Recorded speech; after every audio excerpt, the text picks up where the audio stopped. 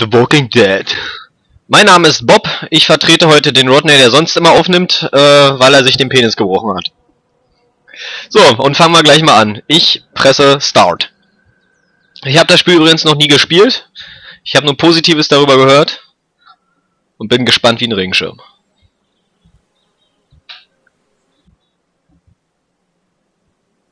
Oh ne, das ist mir jetzt schon zu kompliziert.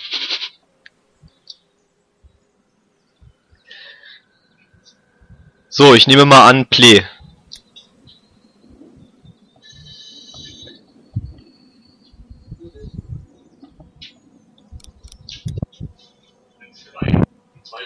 Ich nehme die Dry. Standard. Standard klingt gut.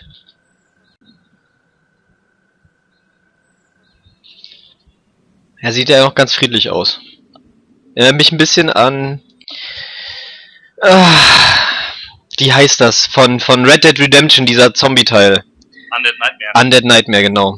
Für alle meine Fans, ich würde es auch spielen, aber ich kenne das Spiel schon, deswegen wäre ich an den schönen Stellen nicht so überrascht wie Robert. Bob. Ha! Swami Shari Rabindranath. Er hat meinen richtigen Namen gesagt. Ich muss ihn beseitigen. Toll, jetzt habe ich das verpasst, was da auf Englisch stand. Telltale Games Präsenz. Speichert.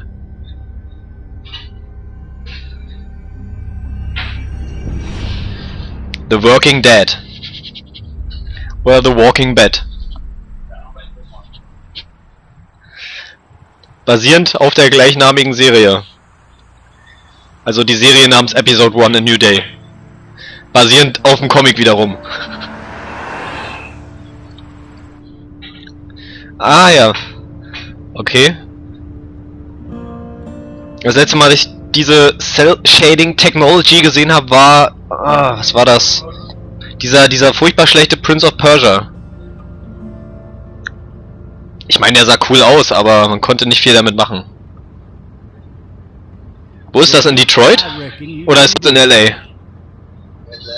Atlanta. Okay. Ich sag jetzt irgendwas. Warum auch immer der Typ nicht sowas sagen kann wie Kentucky Fried Chicken.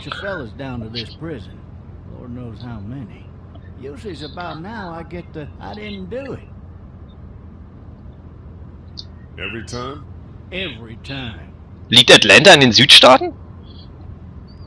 Ich weiß nicht, irgendwie habe ich das Gefühl, dass dieser Old Grumpy Policeman da irgendwie so Südstaaten-Akzent hat.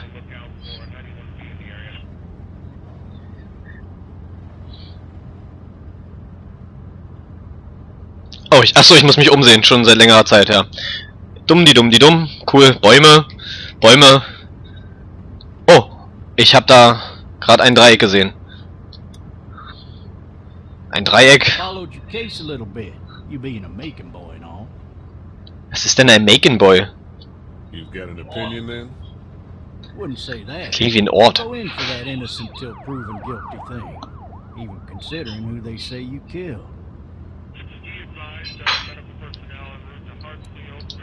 I got a nephew up at UGA.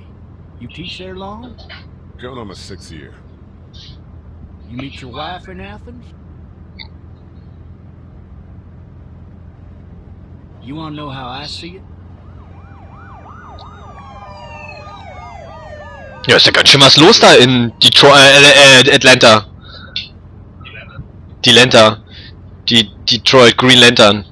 Regardless, could be you just married the wrong woman.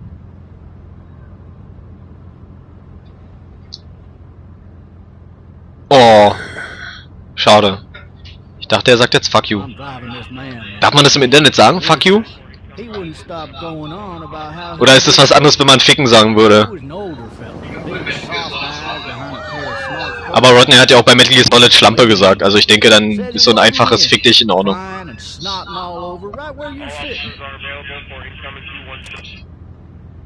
Bitte mach das Radio aus, danke.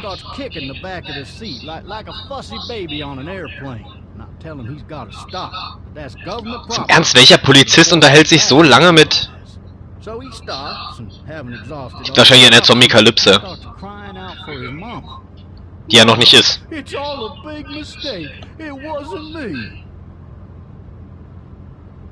Maybe he was innocent. Innocent?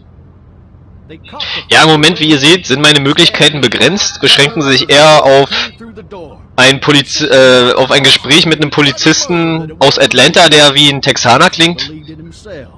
Naja, und sonst ist hier auch nicht viel los. People Bäume, are mad when they believe Straßen. life is over. Eine Sonne. Moment mal, ist da hinten nicht auch noch eine Sonne oder ist das eine Wolke? This one's a little bit less depressing and a bit more hilarious, if I do say so. This Bitte fahr ihn um. Ja, wie ihr seht, war ich unheimlich überrascht darüber, was jetzt geschehen wird.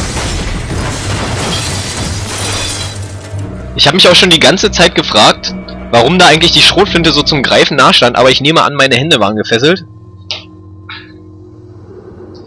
Oh, oh, da macht jemand das Auge auf. Das bin ja ich.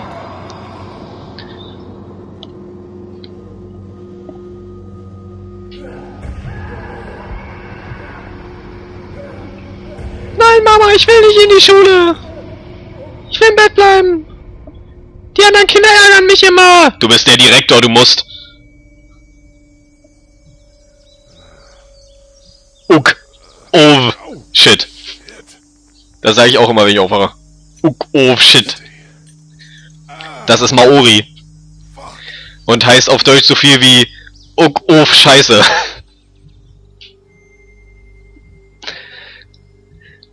So. Da hat er hier eine schöne Bremsspur unter sich hergezogen. Nächstes Mal sollte er mehr Papier nehmen. Are you all right? I'm still cuffed back here. Officer? Okay.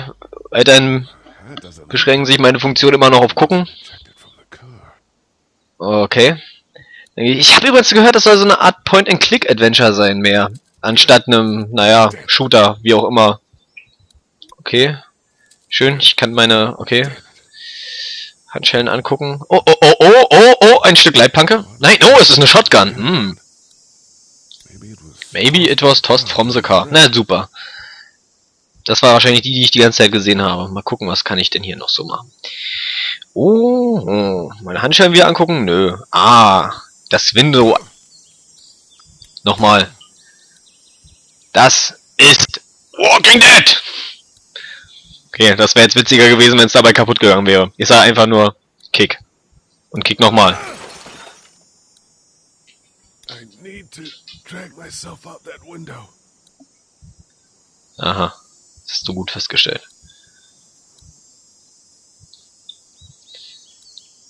So. Ich verstehe. Jetzt kann man sich auch bewegen, richtig? Nicht nur gucken und kicken.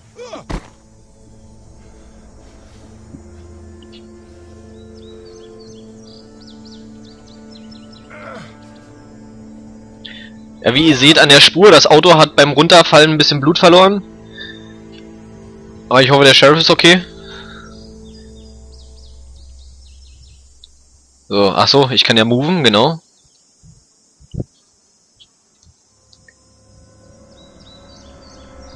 Ja, ich will zur Schrotflinte. Ich hab's im Urin, dass hier irgendwas lauert. Aber ich glaube, ich muss mich erstmal entfesseln. Ja, komm, tu nicht so. Oh, das geht auch so. Looks empty. Ist aber leer.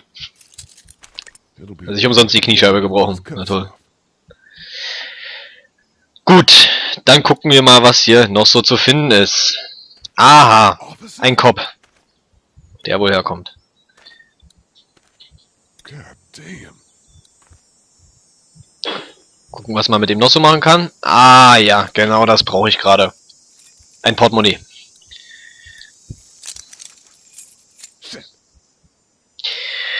Ja. Oh, oh, oh, der beißt dir gleich die Fingerkuppe ab. Oh nein.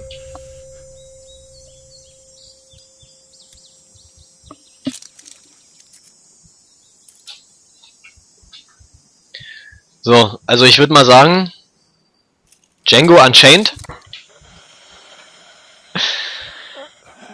Oh, oh, oh, der Officer regt sich und ist ein Zombie. Ein White Zombie.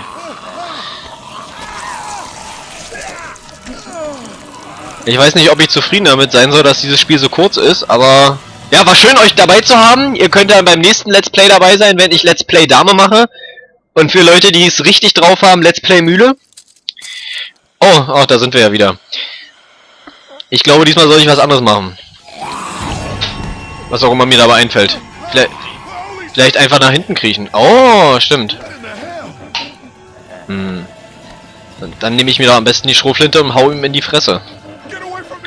Quasi eine Ladung Schrot in die Fresse.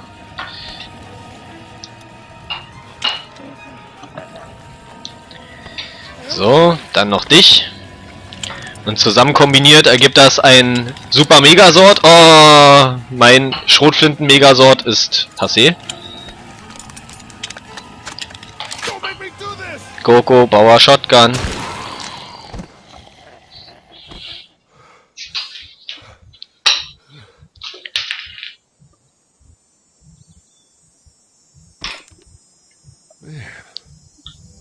Ja, man, das war auch das, was ich dachte.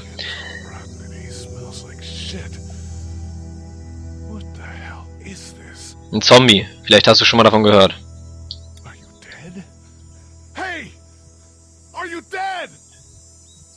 Wenn er jetzt ja antworten würde, wäre ich misstrauisch. So, dann gucken wir mal, was da hinten ist. Ah, Elmer aus 4. Taucht da hinten auf und geht weg. Ja, war klar. Ich habe mir gerade in die Hosen geschissen. So. Gucken wir mal, was hier sonst noch so rumliegt. Ein Auto. Ein schwarzer. Noch ein Auto. Ah, ein Baum. Und da kommt...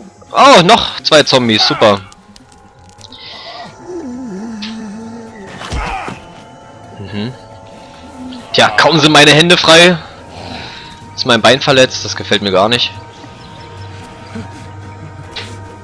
Aber was steht in jedem Polizeiauto während der Fahrt nicht mit dem Fahrer sprechen? Wenn das nicht passiert wäre, hätten wir diesen Unfall nicht gehabt.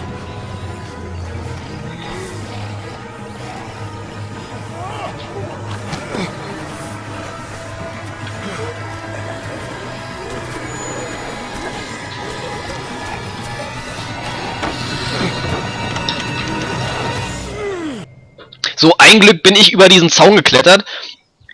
Ist bestimmt der Zaun vom Atlanta Zombie Kindergarten. Da sollte ich in Sicherheit sein. Vorerst.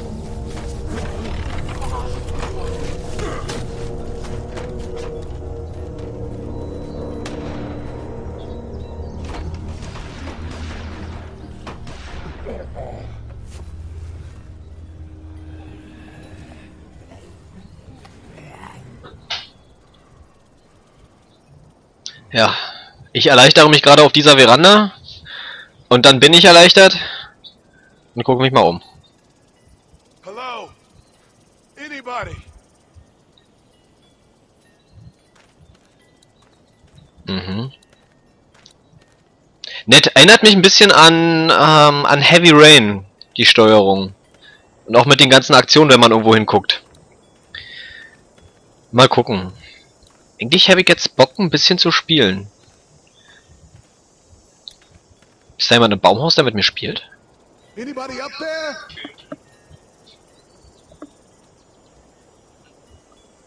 Help!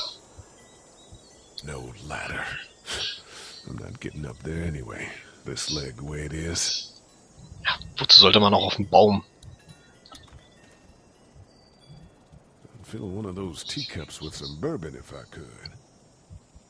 Tja, etwas Bourbon, ja. Wenn ein Kind da mitgespielt hat, wäre das etwas unwahrscheinlich, aber ich hatte ja vorhin schon ein bisschen rumgeunkt, einen Zombie-Kindergarten. Wenn ich hier schon ein leeres Teeservice sehe und ein Baumhaus ohne Leiter und so weiter, ich weiß auch nicht. Ich habe das Gefühl, gleich kommt ein Kinderzombie. Und ich weiß nicht, was schlimmer als Zombies sind. Ich glaube Kinderzombies. Ich könnte ja auch eine Runde baden gehen. Oder Sonnenbaden. Maybe I should just check inside the house through the glass door before wandering out into the neighborhood.